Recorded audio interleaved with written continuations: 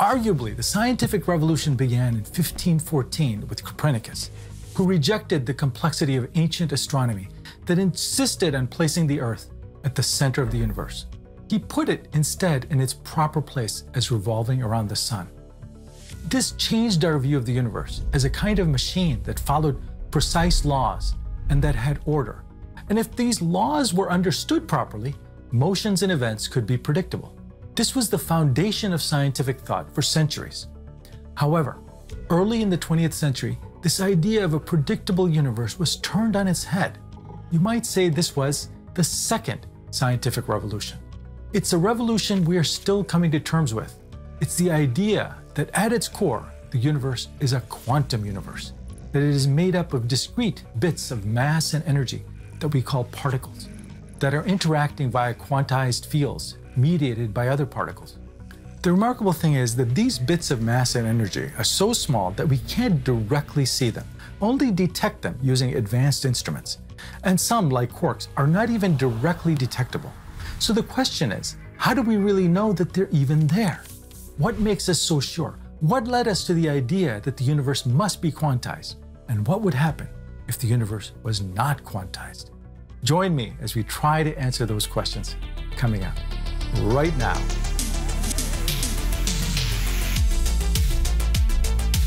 Before we dive deep into the quantized world, I'd like to thank today's sponsor, Magellan TV.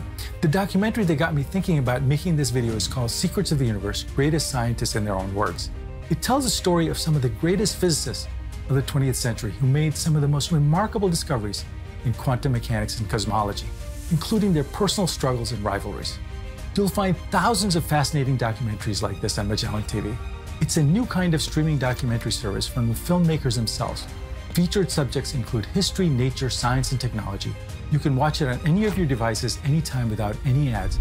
If you sign up for Magellan using the link in the description, you'll get a free 1-month trial. I highly recommend Magellan TV, so be sure to click the link in the description. Classical mechanics championed by Isaac Newton around 1665 had solved the problem of the solar system and reduced nearly all mechanical phenomena in the heavens and earth to a single powerful equation, F equals ma.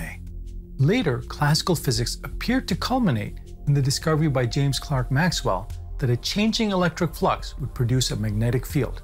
So by the end of the 19th century, the combined theories of mechanics by Newton and electromagnetism by Maxwell seemed to explain so many phenomena that some were even ready to declare that pretty much anything that we could ever learn from physics had more or less already been learned.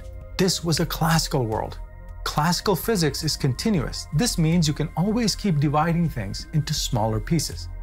Pour yourself a glass of water, then pour half of that into 2 smaller cups. Now split the water in these 2 cups into 4 cups and continue.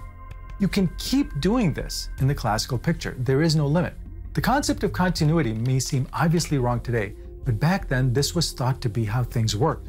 The concepts of particles like photons existed, but these particles could have any continuous amount of energy. Today, we of course know that water is made from molecules, and eventually you'll end up with just one molecule, which you can't split any further without changing its essential properties. Scientists soon realized that classical physics had some major flaws because certain phenomena could not be explained. For example, the color of a hot, glowing body had to be explained. Why, you ask? As we know, every object emits some radiation. If you go into a room and turn off the light, it will be completely dark. But if I had an infrared camera, I could see you in the camera as your body will be emitting infrared light or heat according to your temperature. Objects that are much hotter start emitting more energetic visible light. A good example would be if you heat up a piece of metal up to a really high temperature. First, it will become red, then yellow, then eventually white, as it can send out any color of visible light. In 1900, 2 scientists, Lord Rayleigh and James Jeans, had used experimental data to come up with a law of how black bodies emit electromagnetic radiation. The problem was that according to their theory, a black body will send out energy in any frequency range allowed by the temperature. And the hotter the object, the more frequencies became available, and the more energy would be emitted. This classical theory works fine for black body radiation at frequencies below the UV range, but for more energetic black body radiation in the UV range and beyond, the theory completely collapses because according to this theory, very hot objects should instantaneously radiate all their energy until they reach their minimum energy, around absolute zero. This is clearly not what happens, and this is why it is called the ultraviolet catastrophe. If you have a black body and sum the total amount of radiated energy, according to their formula, you find that the black body can release an arbitrary amount of energy. This would in principle cause matter to radiate away all its energy. The solution to this problem marked the end of the classical world and the beginning of the quantum world. This solution was actually already there when the ultraviolet catastrophe was coming to light, because around the same time in 1900, Max Planck had come up with an equation to explain black body radiation. He had made the assumption, which seemed strange at the time, to treat electromagnetic radiation as being quantized. Thus, it was not continuous energy that matter released, but discrete quanta of energy. And thus, the emission of radiation was limited to quanta of energy proportional to a constant. This idea materialized as Planck's famous equation E equals hf, where the quanta of energy E is equal to the frequency times Planck's constant. The introduction of this constant introduced a minimum discrete increment of energy. So energy couldn't be just any value. It had to be an integer multiple of Planck's constant.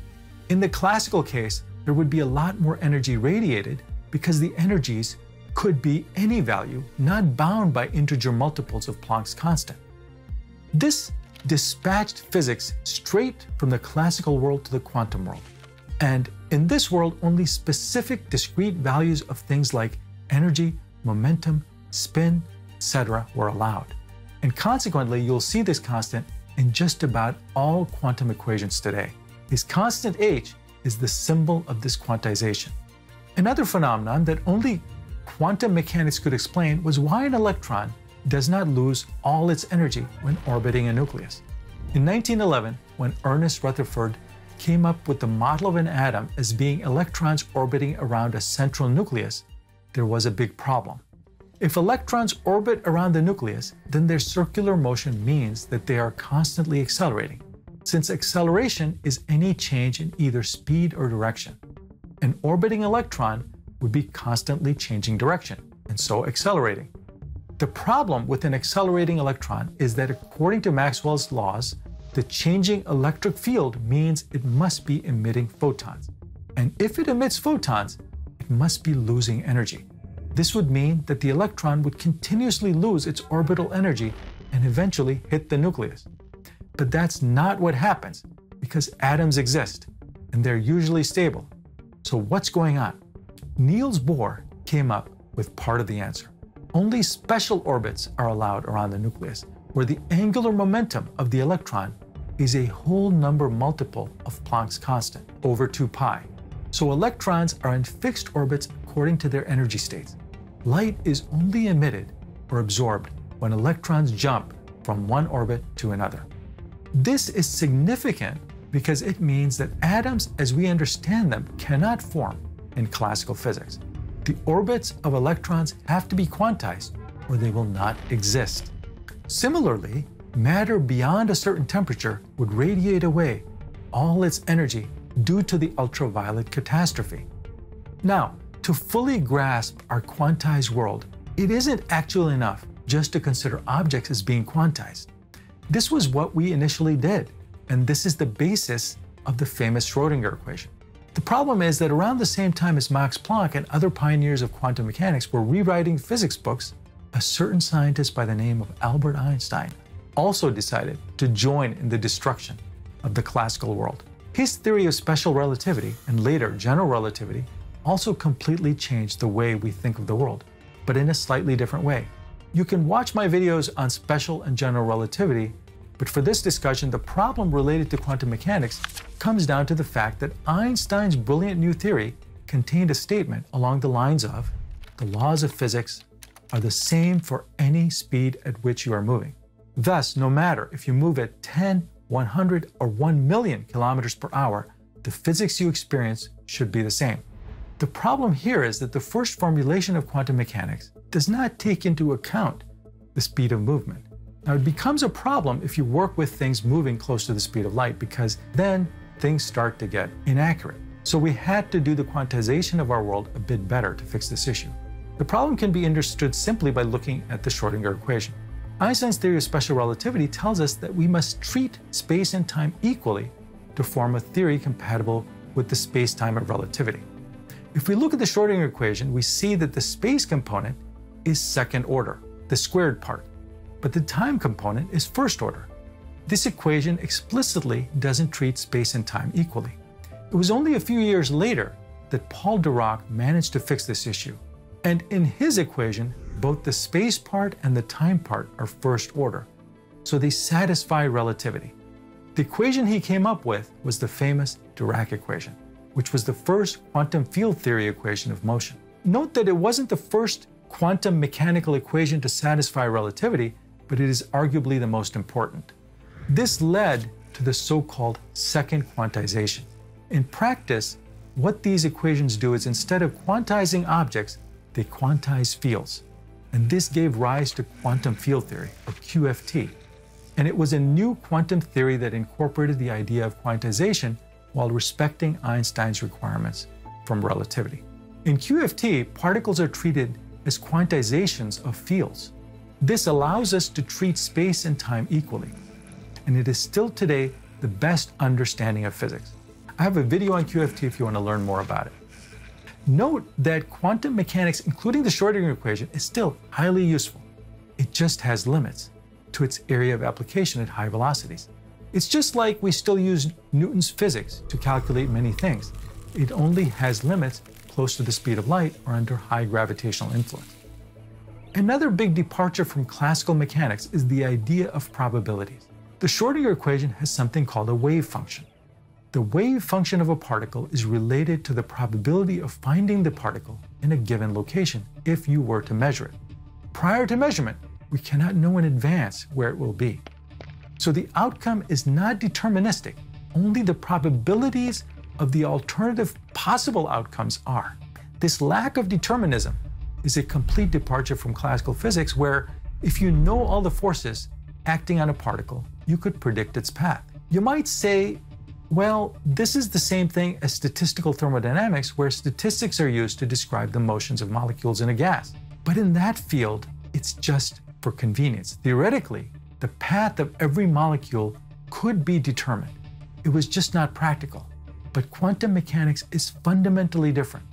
The positions of particles cannot be determined precisely or predicted in advance. In this sense, the future of the universe is not predetermined in quantum mechanics. The world in the universe would be very different if it was not quantized. It would be a deterministic world, where theoretically the future would be predictable. But the world would not exist as we know it because atoms could not form. And if that's the case, then we would have nothing but quantum particles. But if quantum mechanics doesn't exist, then what would we really have? It would be nothing. Since general relativity is not quantum mechanical, you could in principle have a space-time where quantum mechanics doesn't exist. But this space-time would be completely empty. There would be no matter, no radiation, and no energy. So there may be a universe where quantum mechanics doesn't exist, but that universe would consist of nothing. And if you have a question, leave it in the comments because I try to answer all of them. I will see you in the next video, my friend.